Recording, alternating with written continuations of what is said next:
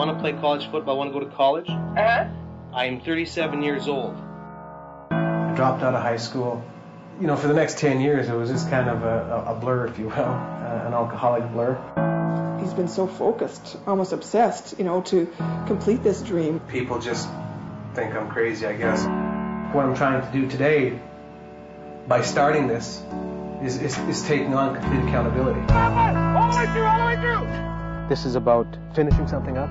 This is about not quitting. Those little 20-years will make fun of you down there if you do this. You really and truly believe in this whole thing, and you put a lot of energy into it. If you don't play a game, you fail. I want to try to become a better person and be the person I was meant to be. And I couldn't imagine doing this on a daily basis.